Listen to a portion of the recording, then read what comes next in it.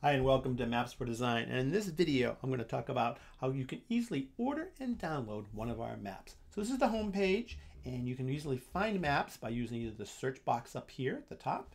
You can just go to one of the icons, US and Canada, the world projections, or you can go to the navigation over here. So this is all for our editable, downloadable PowerPoint maps that are great for business and sales and marketing presentations. So let's just go order one. Just go to the US and Canada page. And I'm just going to order this middle one here, the US PowerPoint map. These are also our popular maps. So we're just going to take a look at it and go on the page and learn a little bit more about it, how it works, if there's a video on it. If you want to order it, you just add to cart, just like that.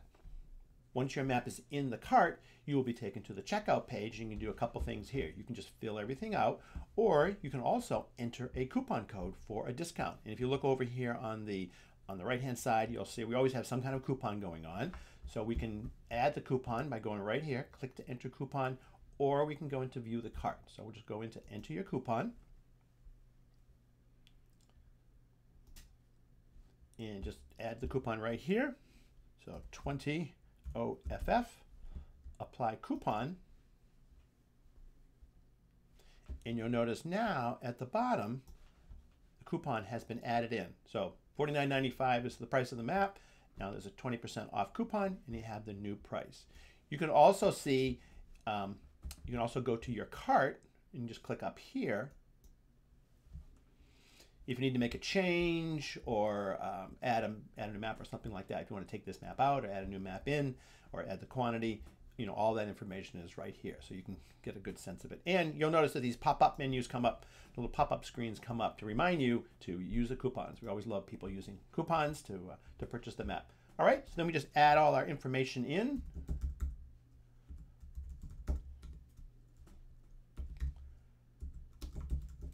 And we'll just kind of go through here.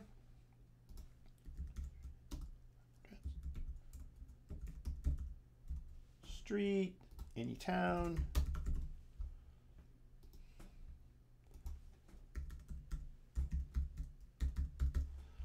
And we just put in some dummy information so you can see everything. You want to make sure, here's a thing that always catches people. You want to make sure you confirm your email address. So I'm just going to put this in and then just do it again. You can create an account if you want. If not, you don't have to. That's no problem. We love having just regular guest orders. Check your price on your map. Scroll down here, put in your credit card number.